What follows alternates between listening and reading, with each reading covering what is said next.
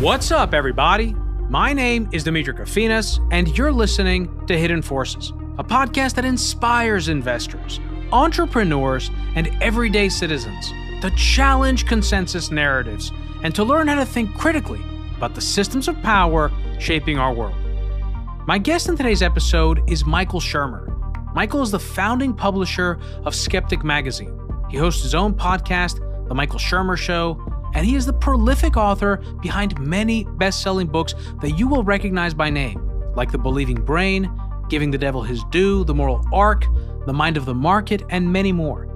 His latest book, Conspiracy, presents an overarching review of conspiracy theories, who believes them, why, which ones are real, and what we should do about them. You're going to come away from today's conversation with a framework for thinking about conspiracies, what we mean when we talk about a, quote, conspiracy theory, the different types of conspiracies that exist, how to distinguish between a conspiracy that's real and one that's imagined, and how to tilt the information landscape towards producing more accurate models of the world around us, so that we're elevating theories that more closely converge on the truth, without resorting to censorship or policing of thought and information. For anyone new to the program, Hidden Forces is listener-supported.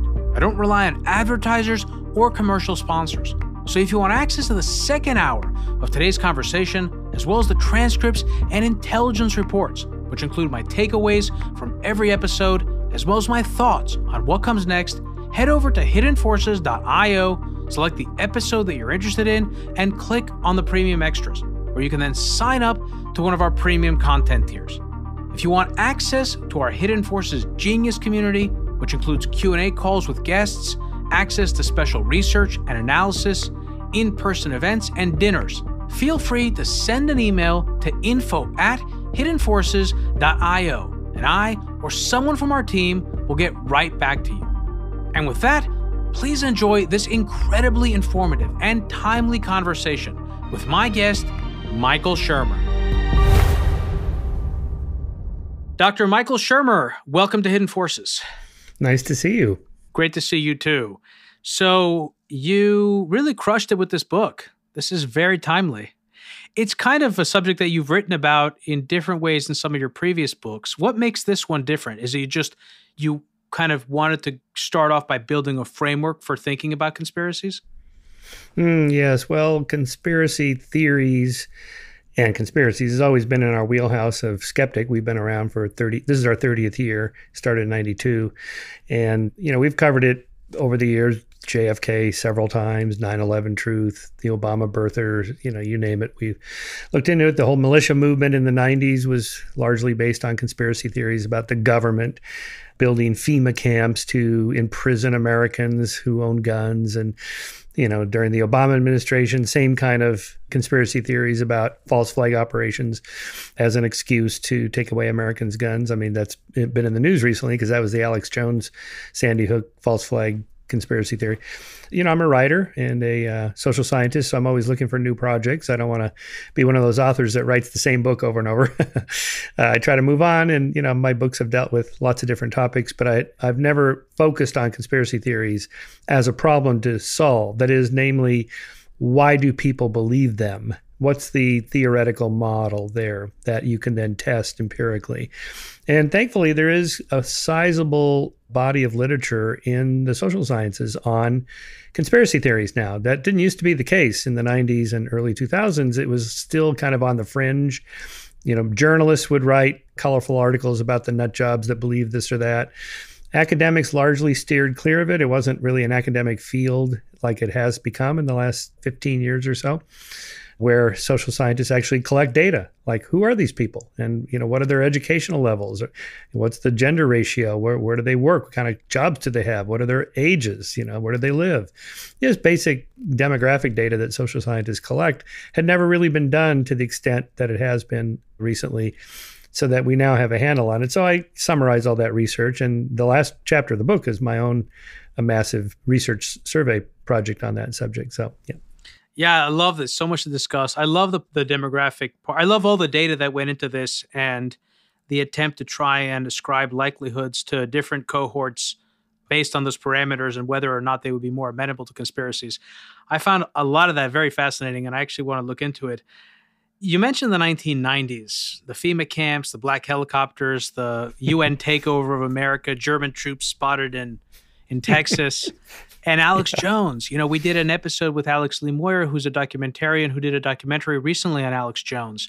Mm-hmm. And I had gone down an Alex Jones rabbit hole when I had become disillusioned with, I guess, the world after the 2008 financial crisis. So I'm very familiar with him. Were you familiar with Alex Jones back in the 90s, or when did he first come across your radar?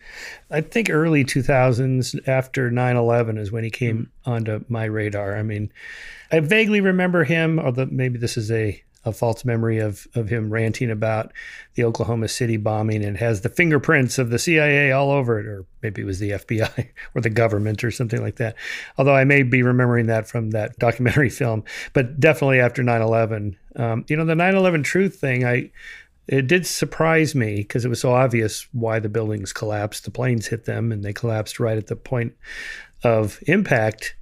How could that be spun? Well, it was, and it was amusing to watch it unfold in real time, and we documented that, published many articles in Skeptic about it, that, you really have to reach to make that a conspiracy theory of the U.S. government. Of course, it was a conspiracy by, 19 members of Al-Qaeda plotting to fly planes into buildings without telling us ahead of time, as orchestrated by Osama bin Laden. That's a conspiracy by definition, right?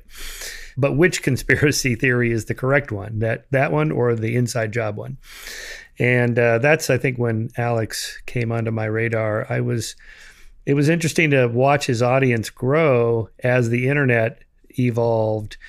I think he started, in cable radio? Or, there was no satellite radio then, He's right? in public access television in Texas. Yeah, that's right, in Austin, yeah. So, yeah, and of course with the internet, you can reach hundreds of millions of people instantly. And, so I'm often asked, is all this new? No, nothing's new in conspiracism. There's always been conspiracy theories, all the way back to ancient Rome, when Rome burned down and Nero was the emperor, and he was accused of he made it happen on purpose, myhop, or he let it happen on purpose, lie-hop, and, all these conspiracies. So that's not new. It's the speed with which the transmission of conspiracy theories can spread, and how many, the reach is just astonishing. After 9/11, that homemade movie, Loose Change, that was astonishing. This guy got views that Hollywood producers would die for. Of course, he didn't make any money on it. He didn't charge, but, tens of millions. I don't know what it's up to now. It's probably 100 million people have seen this thing. It's astonishing, right? And so then it starts to more fringe to more mainstream audiences where people get used to hearing about these, right? Such that by the time Trump comes along and starts spouting his own conspiracy theories, Obama wasn't born in the United States. And I remember when that happened, and he's on CNN. It's astonishing he could get that kind of coverage. Anderson Cooper's asking him, well, where's the evidence for this? Oh, it's huge. I got people on the ground in Hawaii. You are not going to believe what they found. Well, tell us. Oh, no. I'm saving it. Yeah. Okay. Can you give us a hint of what they found? Nope. But a lot of people are saying, that's when he started this. A lot of people are saying. Yeah, and the whole controversy around the long form versus the short form birth certificate. Oh, I had a friend send me that PDF with the whole breakdown. You could tell that this was photoshopped, and here's how you could tell. And then somebody finally that understood how Photoshop works did a complete analysis showing why that was just nonsense. I'm concerned that we're already losing people, and this is actually something that we're going to talk about today, which I'm excited to talk about, because at no point in the book do you say that conspiracies are by default not true. In point of fact, you go out of your way to say that there are conspiracies that are true. And in point of fact, the reason why we tend to believe conspiracies, or one of the theories behind why we think that people tend to believe conspiracies, is because that sometimes they are true, and you're better off believing in a false conspiracy a lot of times than not believing in a conspiracy that's real, and you end up, dying because you hit your blind spot. Right. I know Luke Rudkowski also, and I'm familiar with Loose Change. I'm also familiar with the documentary film Zeitgeist that came out in that period of time. And as a millennial who was coming of a particular sort of age in that period of time, really Zeitgeist for me was a bigger deal. Loose Change was, I think, In fact, it wasn't something that I really converged on. A lot of that stuff got roped into things like Zeitgeist or Alex Jones. Mm-hmm. And this whole community fed each other. Something else that comes up for me when you're recounting this period of time is a sense of reclaiming history, reclaiming power over our education of the world. There was a sense during that time, and I think it was amplified by the fact that this information was spreading through the internet, and there was this kind of do-it-yourself culture around it, which gave it a sense of authenticity, something that I talked about with Alex Lee Moyer that I think gives Alex Jones credibility as a voice, is that, he's a hot mess. There's this authenticity to Alex Jones that then sort of bleeds into a lot of the stuff he puts forward, so much of which is, you could call it baseless conspiracy theories without any evidentiary basis, but it's not because they are by fault, quote, conspiracies. And I do want to make that distinction because we're going to talk about a lot of stuff here today. Before we do any of that, because I could start going all over the place, let's start with maybe what a conspiracy theory is. How do we define that? What's a conspiracy theory, and how do we spot one in the wild? Right, with your binoculars. Well, first, let me comment Zeitgeist, because I remember when that film came out, I was researching a lot about science and religion and the origins of religion, the anthropology of religion. And then, it started, if I recall, the film started off about like the secret origins of Christianity and how it really began and what all these things meant. And so I thought, yeah, that could be interesting. But then, then the guy goes off on, and then this was part of it and that was part of it. And through the Middle Ages, it's all tied together. It's like, this is too grand a scope. This is not how conspiracies work, right? So, but yeah, that was another one of those that in the early days of the internet that really got legs. I think, again, tens of millions of people seen Zeitgeist. People used to send it to me all the time. Okay, so a conspiracy is two or more people plotting in secret to gain an unfair, illegal, or immoral advantage over somebody else. It's not complicated. It's, by that definition, these things happen all the time. Coalitional plots against people in your group or between groups is quite common in our evolutionary history. So my evolutionary argument is that we evolved a constructive conspiracism, that is a kind of paranoia in which, in signal detection theory language, it's better to make a type 1 error in which you assume a conspiracy theory is true when it's not, just in case, versus a type 2 error where you miss a real conspiracy that could harm you. So there's a kind of a logic, a rationality to it, as it were, because the subtitle of my book is Why the Rational Believe the Irrational. In many ways, there's a kind of rationality behind most conspiracy theories. There's a tiny little element of truth. Even in Alex Jones's crazy rantings about false flag operations at Sandy Hook, there have been false flag operations in the past. I mean, the CIA is notorious for their false flag operations in the 50s and 60s, particularly, rigged elections in South American countries in which we favor fascist dictators over communist dictators because they're going to be friendlier to U.S. business interests in those countries, less likely to nationalize the company like a communist dictator would, and so on. And so before you know it, we're funding a lot of these programs that Congress didn't approve, oftentimes didn't even know about it, much less the public, right? Or the famous Northwoods document that was given to President Kennedy by his own administration, top people in his administration saying, about all the different kinds of false flag operations we could perform as an excuse to invade Cuba again after the Bay of Pigs fiasco, but really ramp it up. I mean, a total invasion and assassinate Castro, decapitate the entire regime. That would have involved terrorist attacks on Miami. Yes, right. Shooting down at like an American airline. I mean, what? To his credit, Kennedy said, we're not doing anything. This is crazy, right? But that CIA and his top of administration people were proposing this tells us that this kind of thing is not totally out of left field. This does happen. I mean, I talk about MK Ultra, the CIA dosing American citizens with psychoactive drugs like LSD as a form of research on mind control, out of fear that in addition to the missile gap, there was the mind control, brainwashing gap with the Russians and the Chinese and the North Koreans. We got to get on this. CIA did that, or the COINTELPRO of the, counterintelligence program by the CIA of planting spies in social justice movements in America, like the American Indian movement, AIM, many feminist movements, the Black Panthers, and so on. And, these are pretty much probably illegal, certainly immoral, and certainly Congress never approved these actions.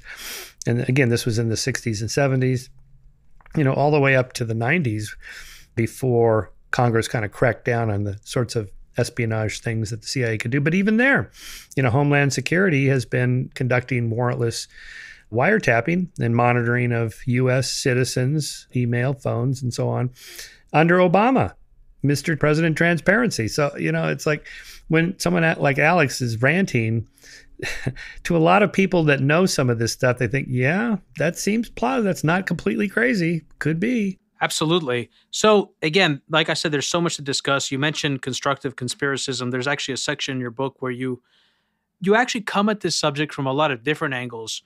In the case of constructive conspiracism, you actually break down 3 different types of conspiracies in this category: proxy conspiracism, tribal conspiracism, and constructive conspiracism, which I would like to discuss. You also layer on top of that certain psychological or sociological forces that can exacerbate this. And so I want to get to that conversation as well. Before we do, maybe just to set the context here, how widespread is this phenomenon? I've always kind of wondered just how many people believe in things for which there's no real evidence to support it. That's how I tend to think of this.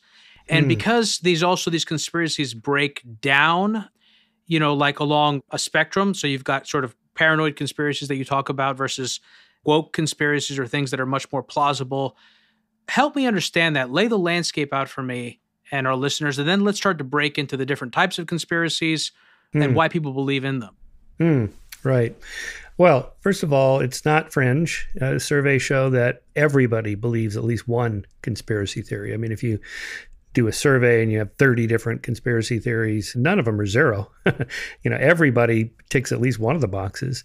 So that shows it's not a fringe thing. It's not tinfoil hat wearing overweight guys in their parents' basement, age 40, right? That's kind of the stereotypical conspiracy theorists in people's minds. No, it's all of us. And again, for good reason. There are reasons we should be suspicious of government activities, corporate insider trading, and shenanigans to gain an unfair profit over other companies. So this sort of thing happens all the time. So then from there, you can kind of try to break it down. So you mentioned some of those causes here. I'm making a distinction between proximate causes and ultimate causes. Proximate causes are like which races or genders or ages or political orientation are more or less likely to believe conspiracy theories. And the answer is it depends which ones. So race, for example, is not a predictor of overall conspiracism, but it is of specific conspiracies. African Americans more likely to believe that the CIA planted crack cocaine in inner cities or invented AIDS to decimate black populations. Whites are less likely to believe that, but whites are more likely to believe that the government or some nefarious organizations are plotting to take away our Second Amendment rights or build FEMA camps to imprison Americans with guns. Usually something constitutional like that. Liberals are more likely to believe that Republicans, that conservatives are up to no good to, unfairly gain a profit and make more money. And conservatives are more likely to think those libtards are trying to turn America into a communist nation, communist state, and, those kinds of things. So it depends on the specific conspiracy theory of what predicts it. Education attenuates conspiracism a little bit, but not massively so. I mean, if you only have a high school education versus a undergraduate versus graduate, the more education you have, the fewer conspiracy boxes you tick on a survey, but not that many. It's not like the percentage drops dramatically, again, because it's not unreasonable. It's not irrational to believe at least some conspiracy theories. And if anything, smart people, educated smart people, are even better at rationalizing beliefs that they hold for really non-smart reasons. That is to say, most of us don't have the means to check if a conspiracy theory is true or not. So you hear somebody like an Alex Jones ranting, I got people on the ground there, reporters are discovering amazing things, much like Trump did. And, how would I know? I don't know anybody in Sandy Hook or at this voting district in Georgia. And, I only have this to go on. And, the New York Times, though New York Times, they're run by a bunch of liberals and I don't trust them. And, you kind of get these rationalizations that people have in their head for why they would believe this. And in their mind, it is rational. I'm fond of saying no one in the history of the world has ever joined a cult. They join a group that think is going to be good. No one in the history of the world has ever self-identified as a pseudoscientist going down to their pseudo lab to collect pseudo data to support their pseudo theory. They think they're onto something true and big. And so same with conspiracy theories. No one thinks this is a crazy conspiracy theory. They think I have detected a true conspiracy and I am going to expose it. And take Watergate. I was just watching this new Netflix doc called the Martha, what's her name? Sorry. I just tweeted about this morning because it was so good in terms of how the Watergate thing was exposed, first by journalists, but also, Martha Mitchell. Yeah, the wife of the Attorney General of Nixon's cabinet. She was instrumental in exposing what was really going on. And at first she was being gaslighted by people in her circle, including Nixon. But then it turns out from later when the Nixon tapes, Nixon was taping his White House conversations, it came out that her own husband was in on the gaslighting of her, right? So if you hear enough of this, it's like, all right, what's really going on? I mean, you want to talk about conspiracy? I've heard a lot of those Nixon tapes. There's actually a great reservoir of them on C-SPAN, and I'm sure elsewhere too, obviously at all the individual libraries. So I've heard a lot of them from the Nixon administration, Kennedy, LBJ, and I believe Ford as well. Nixon was like, you want to talk about conspiracist. I mean, Nixon was constantly imagining conspiracies, real, yeah, very paranoid. Just this thing about education is interesting to me. Is it not significant enough to comment on, or is it significant enough? And then one has to wonder, is the reason that education makes you less prone towards believing conspiracies, or maybe you have a higher threshold because you have some appreciation for the empirical method, or is it a kind of groupthink and maybe a sort of a greater degree of submissiveness or belief in authority? Have you thought about that at all? Is it relevant, or is it just not significant enough to comment on? Let's clarify it, that it's an on average effect, more education, less conspiracism, but not related to any particular conspiracy theory. It's not like, the 9/11 truthers are all idiots or the flat earthers are dumb, uneducated. You can't make those generalizations about any conspiracy theory because you can always find very educated people. I mean, a number of the 9/11 truther conspiracy theories were promoted by college professors. David Ray Griffin at the Claremont College. I've got two of his books here, the WT7 book and another book on the claims as to why the towers were imploded. Yeah. Or most of the JFK books are written by lawyers and professors and whatnot. I mean, really smart. Robert Kennedy Jr. Yeah, right. Yes, right. Exactly right. So if anything, those people are even better at rationalizing beliefs that they hold, usually for non-rational reasons, right? They employ the confirmation bias and the hindsight bias and the my-side bias and all these things that I talk about in the book, even better than less educated people do. So if anything, the effect could go the other way. Are more educated people more likely to believe in, let's say, a conspiracy that the founding fathers set up the country to privilege white people? That's interesting because we asked that question, right, in our survey. And yes, well, so they're probably your political orientation. Liberals are more likely to think that, right? And conservatives are less likely to think that. So how important is political affiliation in predicting either general willingness to believe? Because, for example, I want to mention this. We did a great episode a year and a half ago or so with David Shore, he was kind of nicknamed as like the Nate Silver of the Obama team back in the 2012 election, kind of a statistics whiz. And one of the things that I learned in the process of preparing for that conversation and having it subsequently is the degree to which people who tend to vote right today are distrusting of others and maybe also increasingly fearful. So it's difficult to also draw out how much of it is actually political, i.e. ideology, and how much of it is these other things like fearfulness, distrusting of others, feeling marginalized. I thought about that as well when I was reading through, because again, it sounds like it wasn't very significant, but in your data set, it did seem that people that were Hispanic or Black tended to believe in general more so than others. Maybe I misread it. And I wondered, is that maybe because marginalization, if you're an immigrant, for example, you're more likely to feel somehow alienated and therefore you're less trusting, more paranoid? I wondered about that. I'm curious, can you draw out some meaningful inferences for us? Yeah, like any other human behavior or thought, it's, a rat's nest of interacting causal variables. Nothing humans do has one cause, right? So, and that's certainly the case with conspiracism. I mean, you mentioned several there. Yes, political orientation directs you to believe certain conspiracy theories more than others. The obvious two big ones are, 9/11 truthers was believed by more liberals than conservatives. The Obama birther movement was more conservatives than liberals, and pretty much kind of the flip side. It was like 70-30, 30-70 on each of those by political orientation. Again, it's not just your political orientation, but that's kind of nudging you to which stories fit the narrative. Again, we can't fact check these things. Most of us can't fact check these things ourselves. Or just take the recent one this week with the story about the public schools having kitty litter boxes for children who identify as cats, right? So this fit the conservative narrative of what the libtards are doing with their confused gender, sex.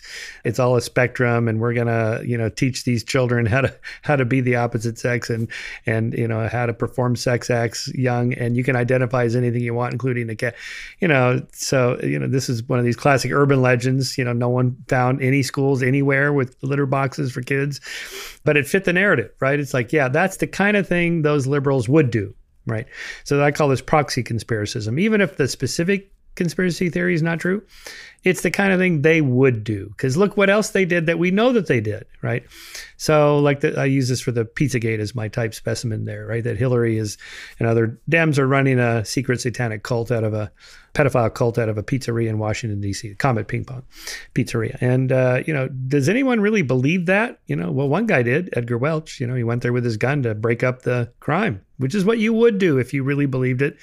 There was a crime being committed against these children, and no one was doing anything about it. I mean, this guy, Edgar Welch, he made a video. He drove 3.5 hours and made a little home video for his daughters saying, I'm going in. I would do this for you if I thought somebody was doing something harmful like this to you, and I'm going to help these children, right? But most people, I think, are just like, yeah, I don't know, but I don't like those Democrats. It's the kind of thing the Clintons would do, and such that even if I took you there and said, look, there's no basement, there's nothing going on here, it's not like you're going to go, in that case, I'll vote for Hillary. You were never going to vote for Hillary, right? So it's a kind of a stand-in if it fits the narrative arc of your tribe. So this is the my side bias. It kind of fits the way your side thinks. I think it's so true. And, to bring up Alex Jones again, I've seen Alex Jones do this all the time, where he rationalizes why he gets things wrong because, well, whatever, they've done all this other stuff. So who cares if I'm wrong about this one specific thing? I'm on a mission to educate people about the danger of this group. So who cares if I miss this thing or if I miss that thing, right? Exactly. Another thing that came up when you were giving your answer there was a study that was in the book. I don't know if you want to call it a study or a depiction of something that happened, which was that particular cult that believed that the world was ending and that the aliens were going to come and they were hanging out. And then what I found so instructive about that and so useful was the way in which they rationalized their prophecy not coming true. And this was a very specific prophecy. This was the world will come to an end at a particular time and place. And then it didn't come to an end. And some people kept on believing. Can you tell me how, first of all, let's talk about that phenomenon and tell me a little bit about how powerful and important that is in explaining why we believe things with absolutely no evidence or no meaningful amounts of evidence. Right. Well, that particular example was from Leon Fessinger's book, When Prophecy Fails. He, as a young psych professor, was curious about these end-of-the-world cults. This one in particular was this woman in suburbs of Chicago that was channeling some alien that told her that the world would come to an end on December 21st, of course, the winter solstice of 1954. All right. So he thought, okay, well, this is very specific. I'm going to go there. He got permission to join the group and then go up there with his clipboard to take notes or whatever he used and wait for the mothership to come, after which, there'd be massive floods and earthquakes in the Midwest, and that'd be the end of it. So, and of course, it didn't happen. And, so he was curious to see what these people would do. Would they go, well, that was a dumb idea. I'm going to go back and get my job and get my car back and stuff. They gave away their belongings and whatnot. But no, in fact, they went back and doubled down on their beliefs. So he called this cognitive dissonance. So you have a belief that's very strong, and then you're confronted with contradictory evidence. Something has to give. You either say, I was wrong, or I was right, but this apparent contradictory evidence can actually be rationalized away. Often this is done with these end-of-the-world cults of miscalculate. Oh, we miscalculated. I forgot to carry the wand. It's next year. We'll be back here next year, right? Or it was a test of our faith, and God granted us that we can continue because we... That's the best one. Yeah, we went all the way to the edge, right there, and then he pulled back, right, and so on. So there's half a dozen of these rationalizations, and the doubling down is a way of kind of reminding yourself you're not wrong, you're not wrong. And Carol Tavris's book on this, "Mistakes Were Made, but Not by Me," is the best source on this whole subject of cognitive dissonance, which is one of the most well-researched areas in psychology. It has survived the replication crisis quite nicely. It's a real effect. And it happens all the time. I mean, if you think about politics, that's what politics is. It's one giant cognitive dissonance. Politician coming out. I mean, George Carlin had this great bit about that where he talked about, mistakes were made. Let's move past it now. Let's move past it. It's time to move past it now. Let's put it behind us. Let's put it all behind us. Yeah, both sides do it for sure. And so here's what we call a proportionality bias, or this sort of cognitive dissonance of cause and effect not being in properly alignment. So we want big effects to have big causes, right? So if you take like the Holocaust, one of the worst crimes committed in history, caused by what? The Nazis, one of the worst criminal political organizations in history. So there's kind of a harmony there that makes sense. But if you take 9/11, people tell me, you're telling me 19 guys with box cutters pulled this off? No way. It's got to be huge, right? This is a huge thing. It must have been the Bush administration and all these people, or JFK, gunned down by a lone nut, Lee Harvey Oswald. Just doesn't resonate. It's like that just doesn't feel right? It's a big effect, tiny little cause. So this is the proportionality bias. Princess Diana, cause of death, drunk driving, speeding, no seatbelt. Well, come on. That's how normal people die, right? 40,000 plus a year on American highways alone. But it has to be the MI6 and the royal family and this and that kind of. David Icke's given a whole thesis as to how there were a lot of satanic symbols and patterns involved in the crash. By the way, David Icke, who has put forward the reptilian theories as to the nature of the ruling class. What percentage of people believe in those kind of conspiracies, that like the elites are interdimensional child molesters? Yeah, thankfully those are very low in percentage. Yeah. And also you have to remember the limitations of survey data. This is self-report data. People that, again, tick the box famously that Princess Diana was murdered are also more likely to tick the box that she faked her death and she's still alive somewhere with Dodi Fayed. Just like Tupac. Yeah, they're alive and they're in Argentina with Elvis and Marilyn Monroe. Elvis. So actually let's talk a second here about a very specific conspiracy, which was 9/11. You say it was a conspiracy, but it wasn't a conspiracy of the sort that people believe. I had one of the 9/11 commissioners, one of the members of the 9/11 Commission on, Senator Bob Kerrey. And we talked about 9/11. And what he said was, and this was also at the time that Bob Graham, I believe, was coming out and making some similar statements, that actually we didn't know the whole truth, that we were effectively lied to or that things were kind of covered up. But the specific thing that Bob focused on was that, and this is straight from the quote from our conversation, which was public, that 9/11 was a conspiracy that went all the way to the top of the Saudi government. And what I had asked him on that show was, if that was the case, and I asked him, like, why did the Bush administration fly the bin Laden family, as many bin Ladens as they could, out of the country as their number one priority? He goes, I don't know. He goes, why didn't they answer questions? I don't know. You'd have to ask them.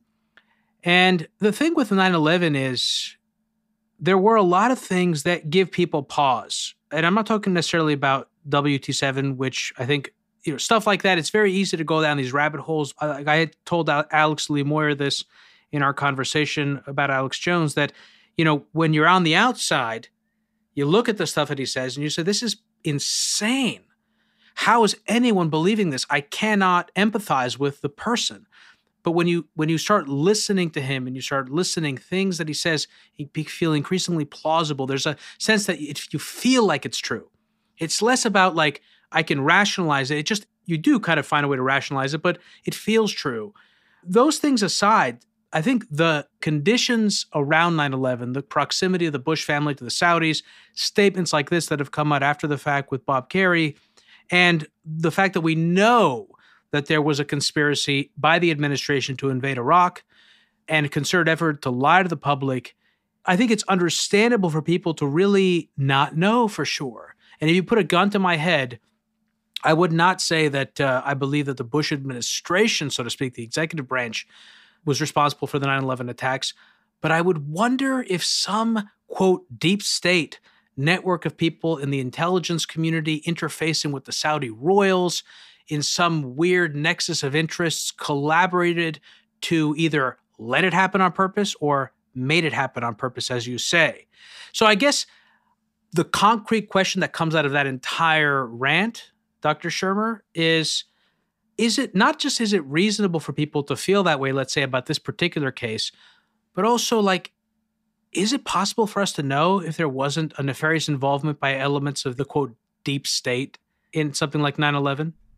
Certainly it's possible to know. Look, I mean, we have found out about a lot of things the U.S. government has done. Watergate is an example I gave.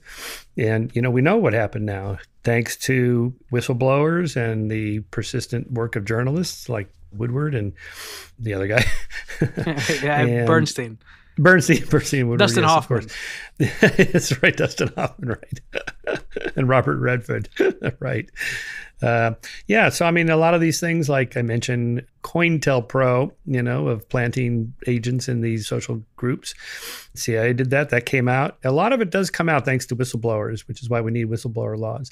Could there be others? Yes, of course there could be others. I wouldn't call the invasion of Iraq, by the way, a conspiracy. I mean, it was right out in the open. I mean, he sent, he got the approval of the UN, under the UN resolution. But what I mean is the sending out the Secretary of State to talk about a mushroom cloud being yellow cake. Yeah, the yellow cake, the sending Powell out to the UN to testify about uranium and the nuclear weapons program or the weapons of mass destruction. I can't even remember. I mean, I know subsequently, having studied the period, that there were concerted efforts on the part of the administration to push a very specific agenda that ran overtly counter to the public narrative that they were putting forward, and their attempts to conflate the threat of Al-Qaeda with Saddam Hussein. Maybe that's not a conspiracy, but it... Yeah, it's something for sure. Did Powell know that this was a lie about the, yellow cake and the evidence that Saddam had weapons of mass destruction? Or was there just a lot of intel and they selected the intel that supported the narrative that we want to invade Iraq, we need an excuse, we're going to use these pieces of intel here instead of those over there that show he doesn't? I think it's probably more likely something like that, right? And, foreign affairs, public foreign affairs is a messy business. So like you mentioned, the Saudis, I'm sure there's a lot going on there that we don't know about even now. There are things that we do for national interest, either safety or oil. So all this, behind the 9/11 inside job is the need for oil, profiteering from war. That's a woke conspiracy. Right? Yeah. So, but it's not completely crazy. We do know, like Halliburton, for example, with Dick Cheney, he ran that company. And then all of a sudden, we invade Iraq, and all of a sudden, Halliburton has the exclusive rights to, rebuild the country after we bombed it. And so that looks pretty bad. Whatever their intentions are, we can't get in the heads of other people to know what they're really thinking. I mean, Bush in his memoir said it was the biggest mistake of his presidency, believing the weapons of mass destruction story, and then the UN goes in there and they don't have any. Oh, oops.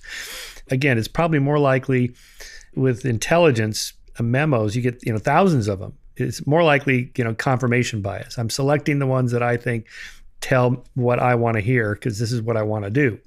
I want to invade Iraq, damn it.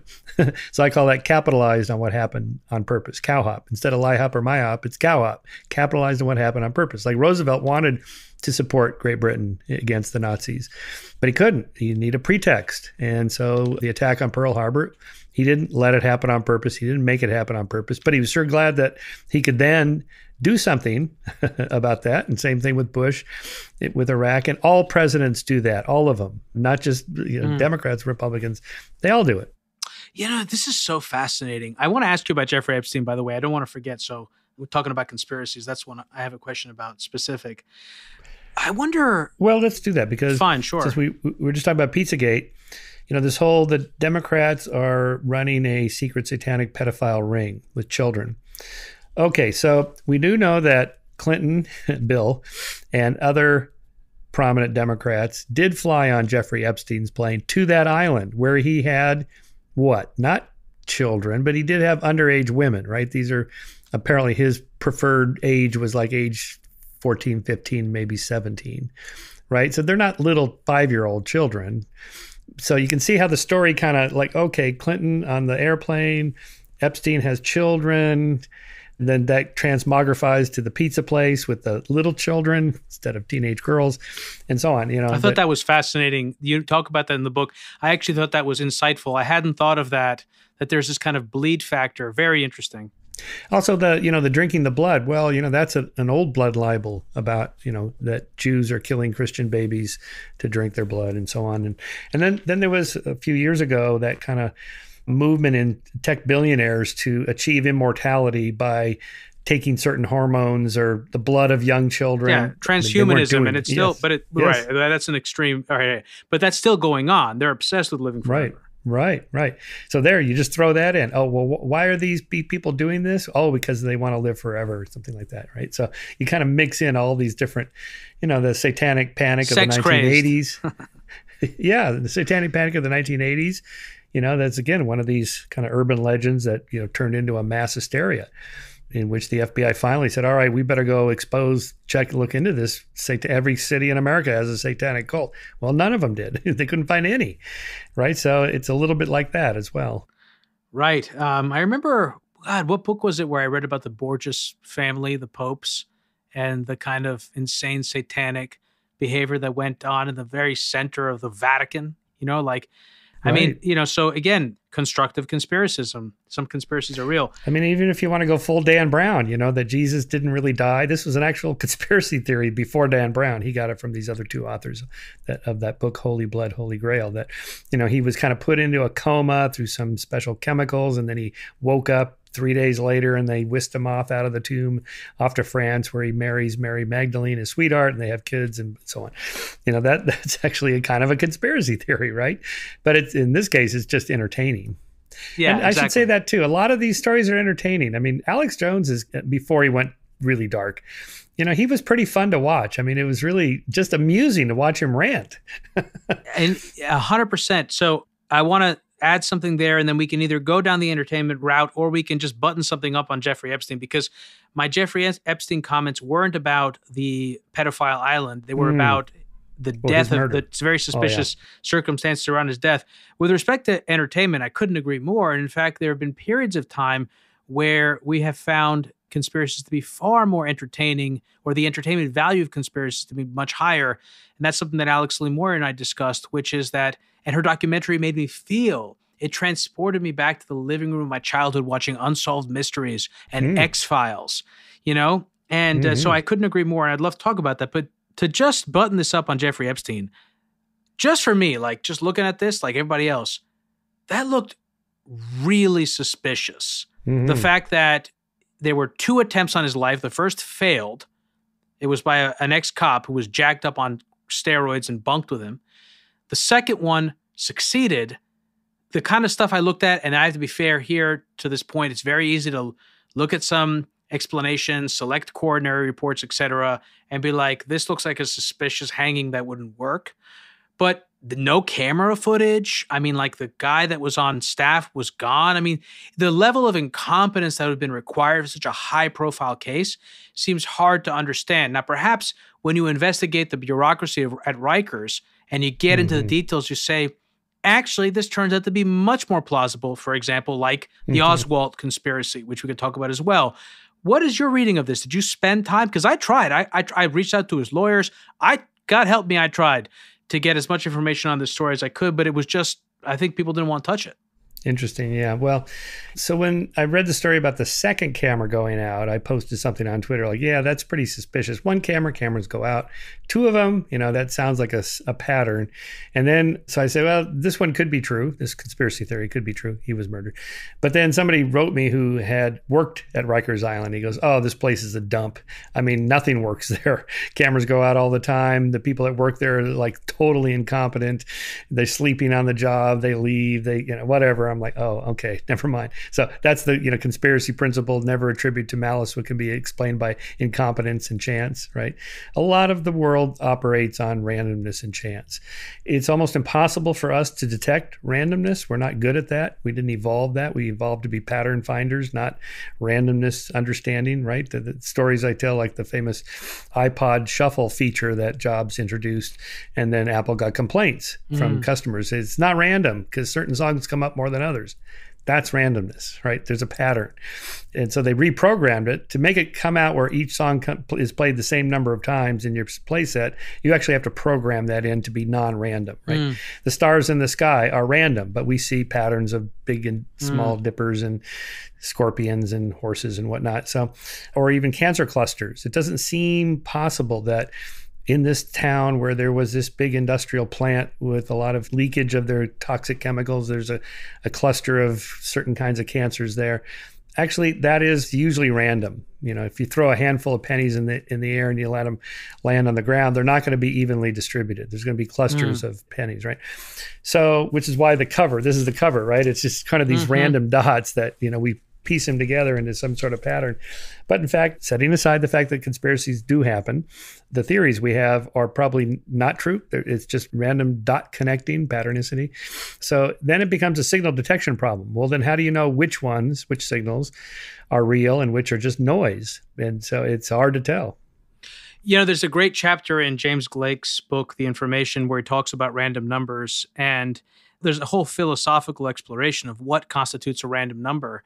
And there's, to your point, there's a huge difference between that. There's all difference between what looks random versus what actually is random. Something can look extremely non-random and actually be completely random, but it's really about a set of probabilities and order. And that again speaks to patternicity, and our desire to find patterns in the noise. And we're so good at it. Actually, that's a great question. Before we move to the entertainment thing, because I guess we kind of closed off on Epstein. Has anyone looked into understanding whether or not people who by their nature tend to see patterns more than others, if those people tend to be more conspiratorially minded than other people? Yes, they do. Right. Yeah. So people that see patterns that are not there, called illusory patterns, are more likely to believe conspiracies, or, because which way does the causal arrow point, could be that people that believe conspiracies are more likely to find illusory patterns and random dots. I mean, that is what the research shows. You put subjects into a condition of feeling anxious. Just remember a time in your life when you had no control and you felt out of control and you were anxious about your future. Now, here's some random dot patterns, some of which are not random, some of which actual are patterns, like just degraded pictures of fish or planets or whatever. And here's some that are completely random. People in those conditions of uncertainty are more likely to see illusory patterns, right? This is Jennifer Whitson's research that I write about in the book. But we don't know what's the cause. I mean, they could be self-selecting in one direction or the other. And, just the Jeffrey Epstein thing, of course, telling a probable story doesn't really tilt the probability calculation of him committing suicide versus murder, but it makes the narrative sound better. Like, why would somebody murder him? Oh, because he's got a little black book with all the names in it, Clinton and whoever was in on that sex trade thing. And so that's when we start to spin stories like that make it seem more plausible, but that doesn't help in the calculation. All you need to know is, well, what's the base rate? How many people commit suicide in prison? How many are murdered? People spout off ideas like this and tell stories without knowing what the base rate is. Yeah, that's a great point. And also another important question to ask, and it can go either way, is, are people who are famous, who are in the news for some reason, more likely to be murdered in prison, or are they less likely to be murdered in prison? For example, Jeffrey Dahmer was murdered in prison. And I think a lot of people, myself included, saw this initially and said, no way. I mean, it was way too important. There's no way that this thing could have just been allowed to happen. That was my initial instinct, right? But maybe in point of fact, just like the argument for why Jack Ruby murdered Oswald, that people's reaction initially was, whoa, no way this guy, this mafia guy who owned a local nightclub, went out and shot the most wanted man in America live on national television just to do it. But then again, you have the exact types of incentives that drive that kind of behavior. And after the fact, only after the fact do we look for those kinds of things, hindsight bias, right? Let's say Oswald had missed. and Kennedy survived, or, somebody else on the grassy knoll was wounded or whatever? Would there be a cottage industry of, who was behind Oswald trying to kill Kennedy and he failed? No, there wouldn't be. We know because of the counterfactuals. There's no conspiracy theories about Hinckley shooting Reagan, for example, or Squeaky Fromm shooting President Ford, because they didn't die. So everybody accepted the explanation. Well, they were crazy, right? Squeaky Fromm was a member of the Manson family. John Hinckley wanted to impress Joni Foster by shooting the president. I mean, people go, oh yeah, he's an idiot, right? But had they succeeded, oh my gosh, then okay, who was behind Hinckley? Who planted him there? Look which way he turns left, and then there's a shadow over there, and you can kind of see this thing, and there was this memo, right? Or if in Dealey Plaza it was the mayor of Dallas that was assassinated, would people be going to the grassy knoll and the pickety fence and writing books and shooting films and making a hit JFK film? No, the John Hinckley example is great, as is the attempt on Ford's life, and all these attempts. To your point, the most compelling conspiracy theory I ever heard around JFK was one that was widely, I think, held among those that were held. It was widely held in kind of, I think, circles of educated elites. It was one that I had read a number of times, as well as in Gore Vidal's biography, which was that Operation Mongoose, which was the CIA-sponsored operation run out of Robert Kennedy's office to assassinate Castro in Cuba, basically that assets in that operation were turned around and used to kill Kennedy. And that this is why Robert didn't try to expose the conspiracy, because if he did, it would violate the terms of the agreement, the informal agreement that the Kennedy administration came to terms with Khrushchev to end the Cuban Missile Crisis, one of which was we won't assassinate Fidel Castro. I think, I guess what I want to say here is everything you're saying makes sense to me. And there's no but associated with it. I'm not going to say everything makes sense, but everything makes sense. I mean, there's this incredible rabbit hole. There's an entertainment value. There is also this inability to, I think this is a big one, this just unwillingness to believe that something so seminal could have been an act of random violence. And this is where I want to take the second part of our conversation, Michael. I think what's important here now is to really focus on trying to understand, well, what can we know? First of all, how well can we know something? And this is something I actually want to ask at the very top on the other side of this conversation, which is, can we also draw a distinction between ontological truth, which I would argue is unknowable, or you can't, maybe not know it's unknowable. I would argue that it's impossible to prove definitively whether something is real in the ontological sense. But I think we can talk about epistemic truth. We can set a certain number of foundational assumptions about the world, and then from there come to certain consensus truths about reality. And within that framework, within an epistemic framework, how can we arrive at agreements about what is and what is not true? Because I think that is the fundamental issue that is at work in our society today, even more so than, quote, conspiracies. It's really about an inability to come to any kind of confident view on what a, quote, fact is. You know what I mean? So that's really what I want to take this discussion. How do we know what we know? How can we know something to be true? How can we investigate things? And then lastly, well, I guess two things. One, how do we argue effectively against someone who's not actually interested in really getting at, quote, the truth? Is it even possible? And then the people that are maybe interested in getting at the truth, but they're simply misinformed, they don't have the right epistemic framework, how do we work to engage them constructively? And then lastly, I think this is a problem that I want to explore with you. It's something we've explored on this podcast with lots of guests. Most notably comes to mind is Shoshana Zuboff back in, I think, episode 79, which is the technological landscape that exists today that is informed by decades of research into the behavioral sciences, which I would argue tilts the landscape towards misinformation. So how do we engage constructively as citizens to promote a landscape, an information playing field that doesn't tilt towards misinformation, but ideally tilts towards real information, or tilts towards truth finding? That's something that you don't actually explore in the book, but I would actually love to talk to you about in the second part of our conversation. For anyone who is new to the program, Hidden Forces is listener supported. We don't accept advertisers or commercial sponsors. The entire show is funded from top to bottom by listeners like you. If you want access to the second part of my conversation with Michael, as well as the episode transcripts and intelligence reports, head over to hiddenforces.io and check out our episode library, where you can also become a premium subscriber today. Michael, stick around. We're going to move the second part of our conversation onto the premium feed. For more information about this week's episode, or if you want easy access to related programming, visit our website at hiddenforces.io and subscribe to our free email list. If you want access to full episodes, transcripts, and intelligence reports, which include additional notes, resources, links, and other material that will help you get the most out of each and every episode, check out our premium subscription, available through the Hidden Forces website at hiddenforces.io/subscribe. Today's episode was produced by me and edited by Stylianos Nicolaou. For more episodes, you can check out our website at hiddenforces.io. Join the conversation on Twitter at hiddenforcespod, or send me an email at info@hiddenforces.io. As always, thanks for listening. We'll see you next time.